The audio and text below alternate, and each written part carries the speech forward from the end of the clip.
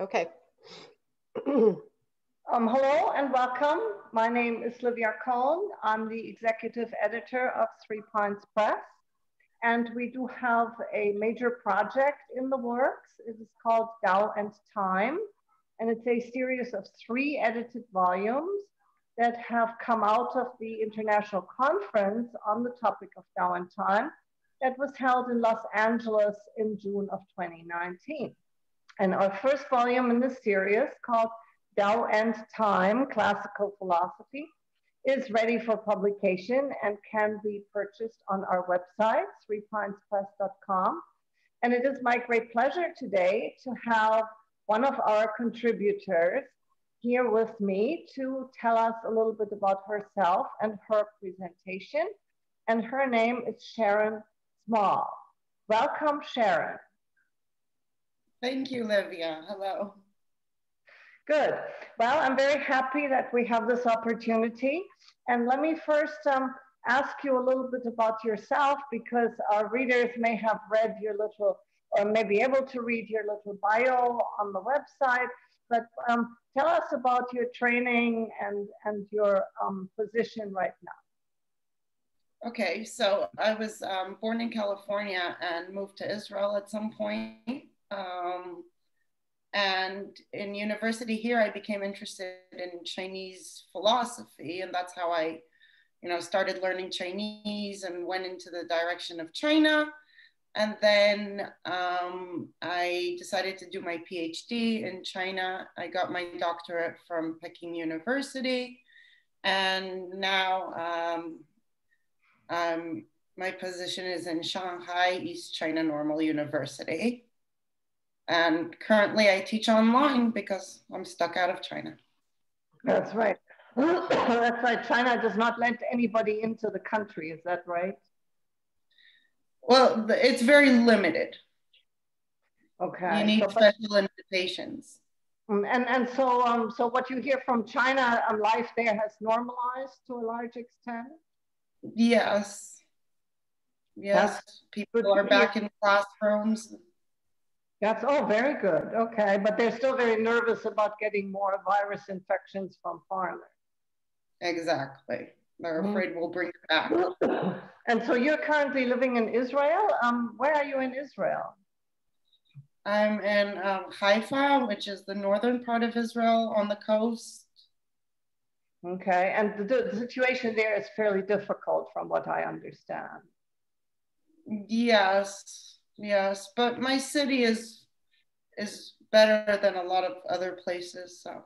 Okay. So you still are, you don't go out too much and people are still very nervous about the virus. Yeah, and everyone wears their masks and no restaurants are open and no bars. Wow. All right, so let's talk a little bit about your interest in Chinese philosophy. So your main interest is ancient Daoist philosophy, which is the pre-Han period, like 500 to 200 BC. And your main concern has been what is known as excavated manuscripts. So what exactly are excavated manuscripts?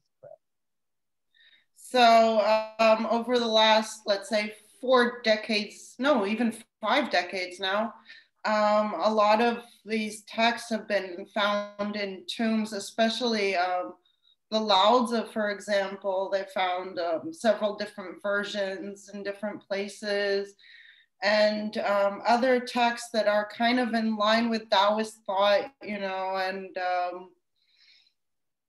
that have kind of I would call it dialogue with the Laozi. Of course, there's many different things in the tomb findings, and things that could be called more confusion, and plenty of interesting stuff. But what I found most interesting is all the cosmological texts. Oh, yeah, okay. So the texts in the tombs were usually associated with some local rulers, and I understand that the texts were there in the tombs of like a crown prince or somebody who was being trained to become a ruler. And so they had to understand like a lot of ethics and governmental things, which is the more Confucian side of things. But then they also had a lot of how the universe works. Is that right? Right, right. Well, the Guodian tomb, for example, people believe it to be the tutor for the crown prince, so the one who actually educates the next ruler. And there's a lot also, in addition to the Confucian and ethical and governmental concerns, also 3 versions of the Lao Tzu and the Tai Shang Shui, that's very cosmological and talking about how the universe, how the time, how seasons, all that work. Right. And so in this volume, so your dissertation works on these manuscripts, and you have other projects about this topic. And you also have published in the Journal of Daoist Studies, working on these issues, a very good paper in there. And then, so in this time volume, you focus particularly on cosmogony and how the universe is created and how time is conceived. So can you tell us a little bit more about that? Well, one of the things I found in these, in some of these manuscripts is that there's always this primordial state of the cosmos in which everything is conceived to be like still, not moving, and constant, let's say eternal, used through the character of like hung and things like this. And then there's this point where things begin and time evolves, and this is kind of a movement. We always see this through movement of day and night, movement of the star, movement of the seasons, and yeah. And then there's another thing that I found interesting is the return, that eventually everything is cyclical, and this can come from like cosmic observations. You have day, night, and the seasons that, you know, go on, and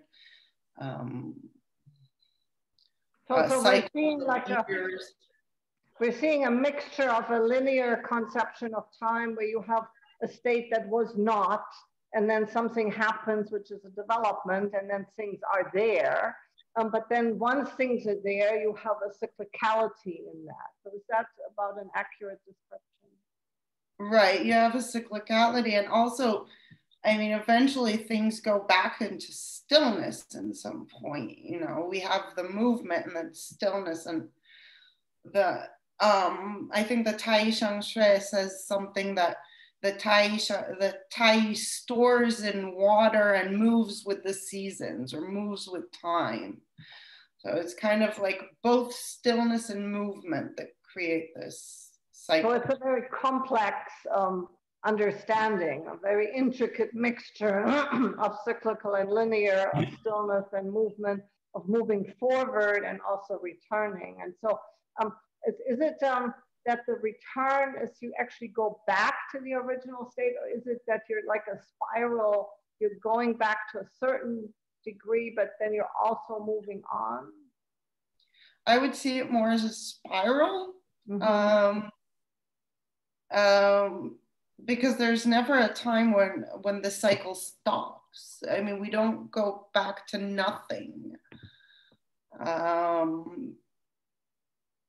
Right, but if you think of like the ancient Chinese way of counting time or counting the years, even that is not completely linear. I mean, it's not like now is 2020. I mean, in ancient China, it was the first year of this emperor and this year of that time, and it starts again with the new emperor. Yeah.